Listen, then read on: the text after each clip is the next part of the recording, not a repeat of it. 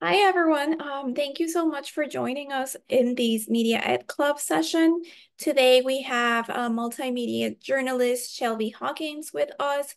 She is Chicago-based and back in Chicago for the foreseeable future. Shelby works as an associate producer at WTTW's Chicago Tonight and Chicago Tonight Black Voices. Previously, she produced for NPR's Morning Edition and Up First in Washington, D.C., where she prioritized uplifting marginalized voices. And Shelby, like me, holds an MA in Civic Media from Columbia College Chicago, a program that is very near and dear to the Media Education Lab, and is run by Yonti Friedem, our executive director. Today, Shelby is joining us to present the rise of Chicago's queer country music scene. It is a segment that Shelby produced for the show, and it is one of the projects that she's most proud of to date. It's both a segment on Chicago Tonight and a digital article that details the popularity of the genre queer country and how it's gained prominence in the city of Chicago. Shelby will share a little bit about the news gathering portion, a very fun experience, which involved talking to a professor, talking to musicians and event planners who are creating their own spaces and bringing that community to a wider audience without diluting the message. Without further ado, I'll introduce Shelby and let her take the floor. Thank you for the introduction, Francia. That was a very nice intro. I'm going to share some slides with you. Let me know if you can see my screen. Yes, we can. Okay, perfect. Yeah, I wanted to share this particular story with you because I think it shows that you can share stories about topics like representation and identity in a really fun way.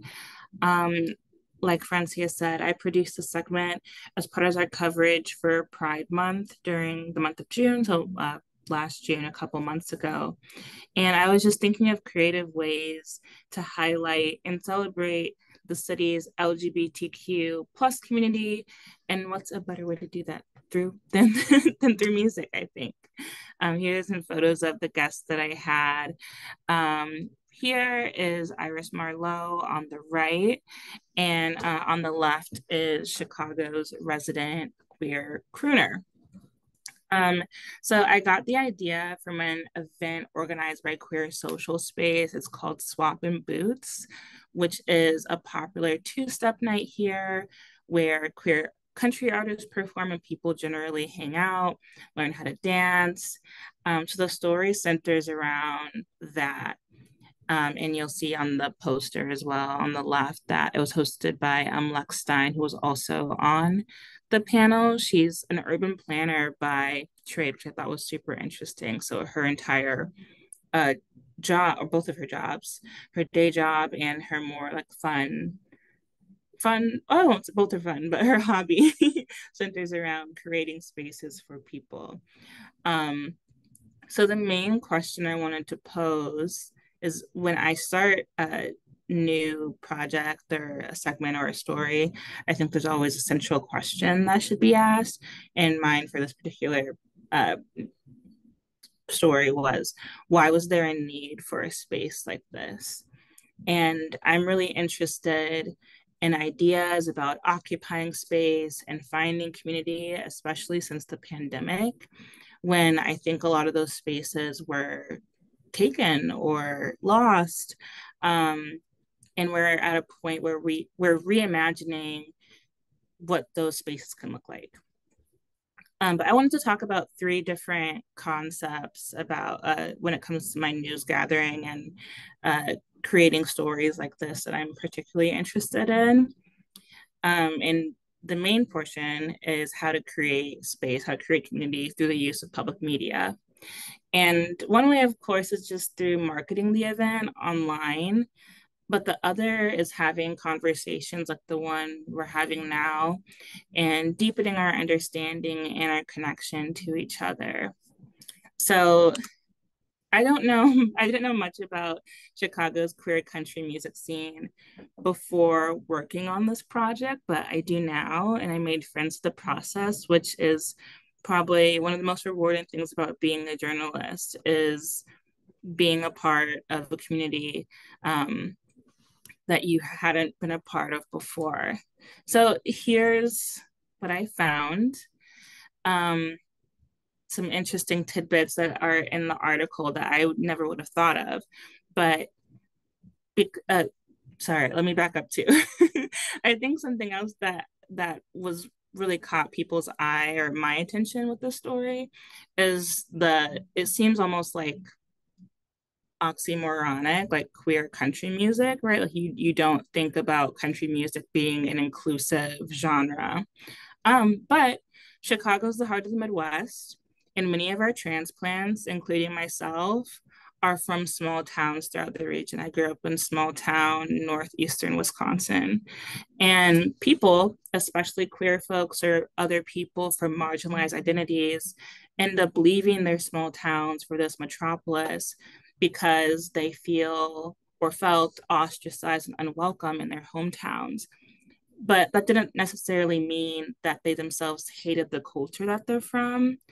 Um, and of course, country music is the dominant genre in much of the Midwest, including in Chicago too. Chicago has its own history with being a country music hub. WLS Barn Dance was here before the conception of the Grand Ole Opry in Nashville.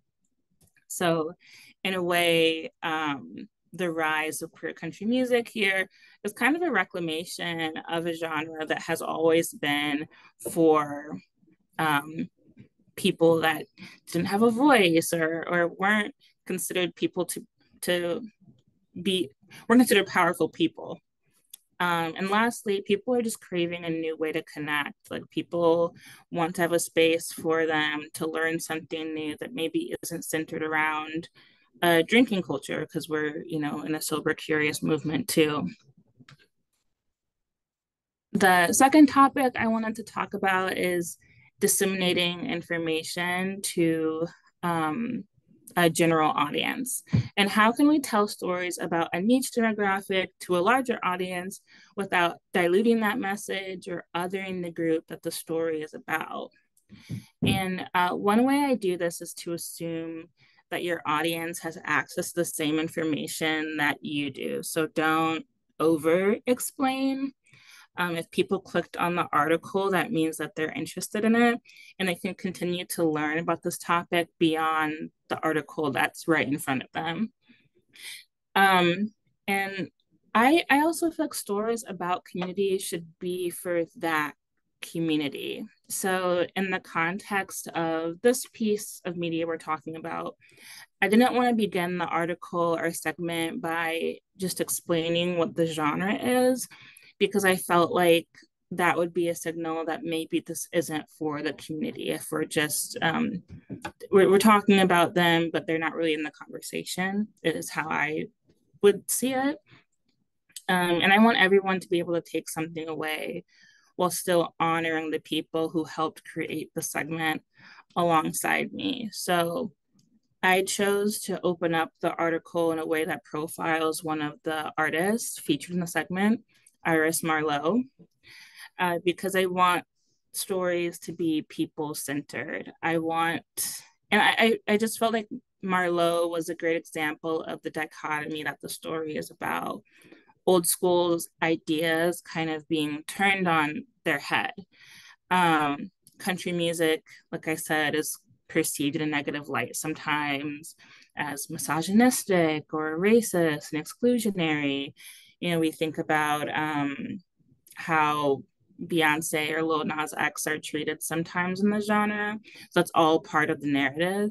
But there are people that are actively changing that messaging. And that's the point that I wanted to get across and not focus on the sort of negative comments you can find already online.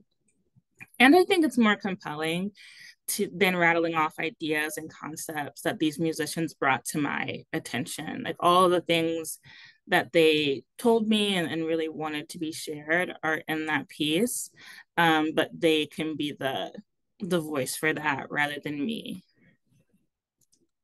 And lastly, and the most important part of this is building community. The media that you create is a signal to what you support, even if it's not explicitly stated. Um, Another reason I chose to share this piece of media is because it's a good memory for me. As Francia shared, I just moved back from to Chicago. I was living in DC for 2.5 years, and this is the first story that I got to do, and it was very fun. I got to sit down with four really incredibly interesting people and learn something that I, wouldn't have really been on my radar. And because I'm outside of the community, I'm not a country music artist. I'm not queer either. So that's a part of this is also um, learning about being a journalist. Like you don't want to be a mouthpiece necessarily, especially when you're an outsider of the community. So how you can balance that aspect of it. But after everything was said and done, they came to the studio, they did their segment, they expressed to me how much it meant to them that WTTW was highlighting their experiences. And it's just one of those moments as a journalist that felt it reminds you of why we do what we do, telling the human experience and um, building these special connections and telling stories that I don't think are normally in the mainstream. So I'm really grateful to for that. And like I said, I made friends through the experience.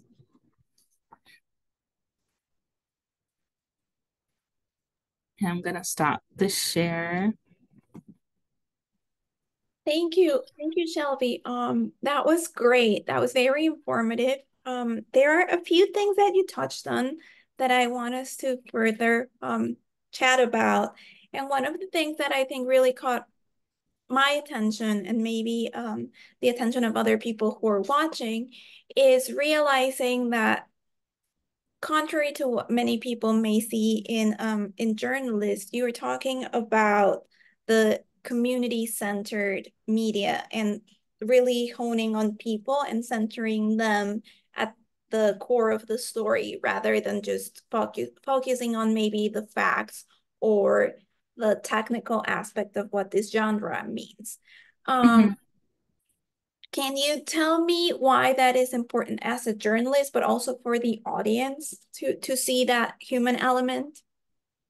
Yeah, um I find it for myself and from what I've heard from readers and audience that that's what's most interesting is why people do what they do. So the article starts as a profile and it ends the same way with talking about Iris Marlowe and her love of old school country like Johnny Cash, but she's also a big fan of people like Lady Gaga and Beyonce. And um, I think that kind of pulls people in because it's more personable. And the technical aspects of it, right, of like producing content, um, and or producing music, sorry, and writing music, those are more, I think, technical things that people who are more in the industry would be interested in. So I think it's also like a balancing act of who is your audience. And in this case, I'm not writing for musicians. I'm writing for people that may just be interested in like what is queer country music? Why has it gotten so popular and what's the draw of it? And the draw of it is the community. Um, because people want to go out to swap in boots and hear their stories, um, and hear them see themselves represented in a space that they typically don't. I see a comment in the chat from Maria, and she says, "We are homo narrans. We perceive the world better through stories." And I think that's so on point, especially for the conversation today. So thank you, Maria, for sharing. And for anybody who joined us a little bit later, there will be a recording of the session, so you will be able to see the presentation that Shelby shared from the beginning. And we also have the link to the story that we're talking about and the video, which I will put in the chat in just 1 second. Um, Shelly, I have another question for you, and you really were very thoughtful about how you shared the process of creating these pieces with us. So I really appreciate that. But I think you touched on something that that is really, really important and that we may not always see, which is the community that you're reporting on should be part of the story, and they should feel that the story is for that community rather than othering them or trying to explain them as a separate entity. So, can you tell me a little bit about how and if your civic media background informs your work and the way you approach these types of decisions in producing? Yeah, definitely. And I'm sorry, there's some work going on in the background. So if you hear something, that's what it is. But civic media kind of informs all of the work that I do, I would say. Yanti's here. He's was one of my professors, of course, and he really drove home the idea of empathy. And for myself, that's what I try to put forward in all of the work that I do is being empathetic, listening to people to understand them, and not to react.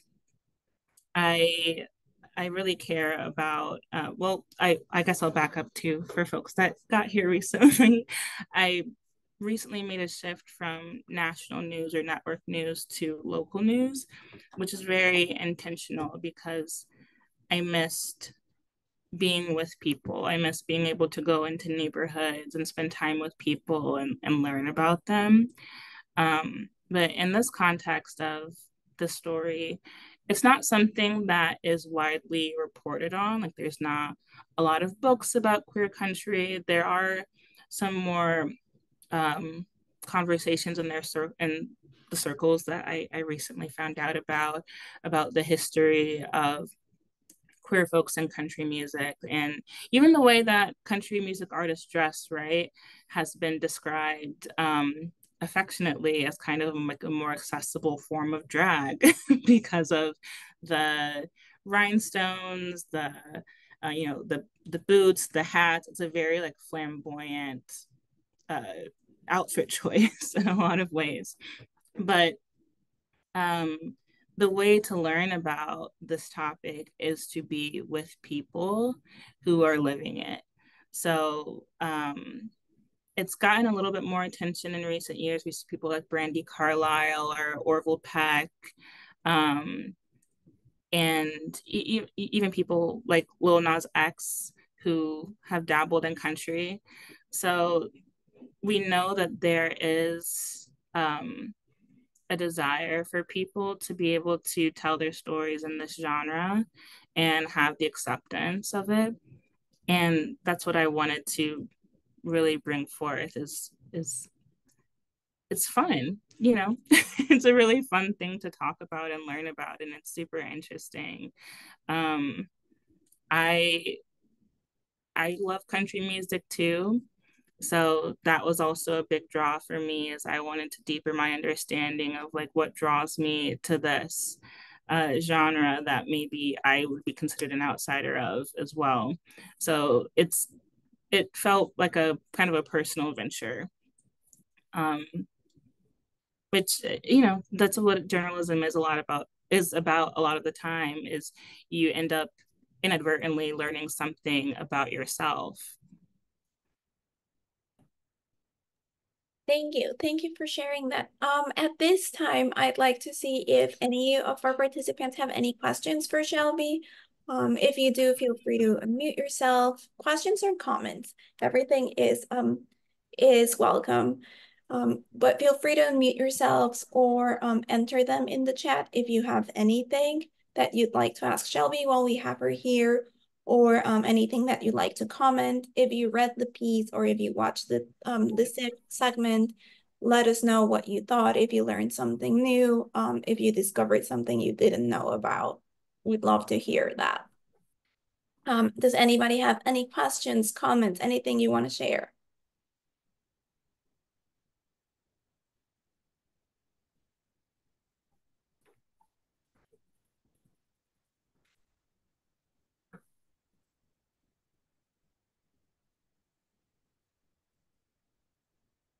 Okay, looks like we don't. So I'll ask you one more question, Shelby, and I think this one is about the power of media to increase representation and really highlight the diversity of people that live in the world, right? And in this place, very specific. But can you tell us about your experience lifting up voices or groups that are typically not represented, and how, if there is any time that you can remember, people said, I felt seen and I had not felt seen before, um, or anything, any impact story that you can share about how the media that you create has helped create space for other folks to be represented. Yeah, I I'll, I will say I want to go back to something else. The last question you asked too about civic media. Another point I wanted to bring in that ties into this is that we were really encouraged in our program to go out and spend time with the people that you're doing your project about. Um, and that informed this work too, is like physically going out, going to the event and seeing what it is rather than just reading about it. Primary sources, of course. Um, but this one, I got to hear from people, of course, who were really excited about it. And then another project that I did in my last job, I really like working with students and um, kids. So I did a story for Black History Month about these kids that were making a big impact in Alexandria, Virginia, where they created a Black History Month curriculum. And part of that curriculum is they traveled in their hometown of Alexandria down to and within that, and they also went on a trip to Birmingham, Alabama, um, where they got a course on Black history, the civil rights movement, and I highlighted them. I was really in awe of these kids. I don't get to speak to teenagers very often, but I I will say I think the kids are all right after meeting with all of them. And I work in multimedia, so this was an audio story. So they each talked to me, and I just highlighted their voices and their own experiences and published that as a story. And after it came out, they all emailed me and told me how grateful they were and thankful for the opportunity. And it it made me a little I can be a little sensitive sometimes, but it made me a little emotional because they said that they were just happy to see me. Like when I walked through the doors, they felt themselves represented back in me, that they could be journalists too. And I think like when you're, as you're growing up, and I'm over 10 years removed from high school now. So it's like you forget about those things that matter to you. Just seeing someone who looks like you walk into a room is something that's really powerful. So um I would say that story was very significant for me.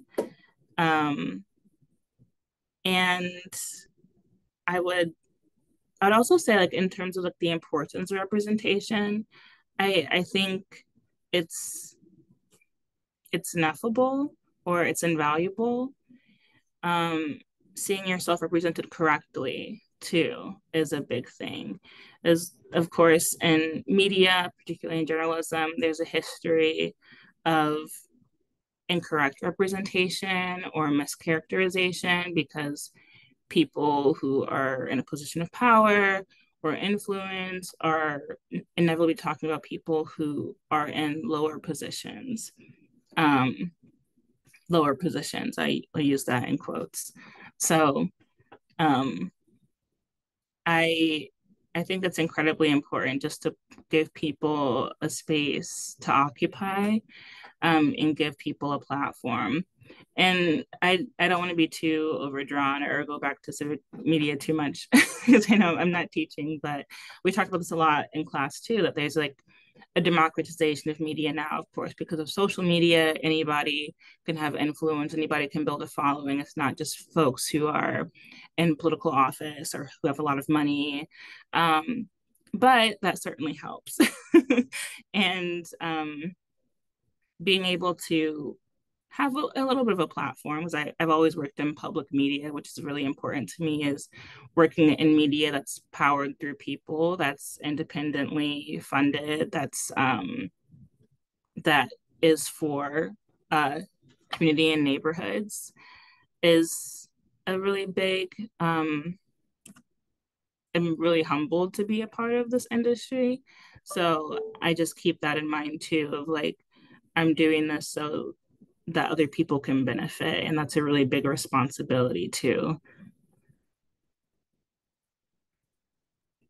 Thank you, Shelby. Thank you. That was really, yes, I also applauded Maria because that was really powerful and that really speaks to, I think, a new way of creating media, bringing media to people in traditional spaces that were maybe not as inclusive in the past, but also as a way of informing people and bringing them together and bringing in community and centering it. So thank you so much. I see a few folks joined us. So for all of you who joined us, thank you so much. I'll give everybody about 5 more minutes if you want to ask a question now. If you missed part of the presentation, do not worry. We will have a recording up on the website and our YouTube channel, the Media Education Labs channel. So you can watch Shelby's presentation, and we have a link to the article and segment that we discussed today in the chat as well. So if anybody has a question, please feel free to unmute yourself or throw it in the chat and Shelby can answer it while we're here. Otherwise, we will close out our session today. So feel free to share.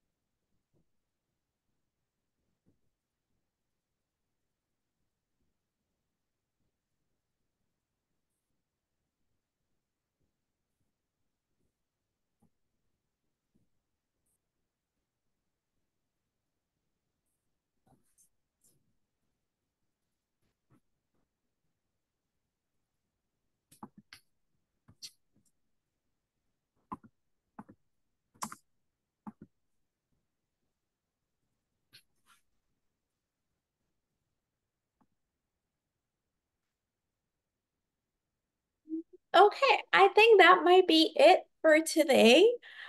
Shelby, thank you so much for joining us today, for sharing your work, and for really diving deep into the process of creating this piece. I think everyone who joined today got to learn a little bit more about how strategic it is for you to create a news story and bring it about to people.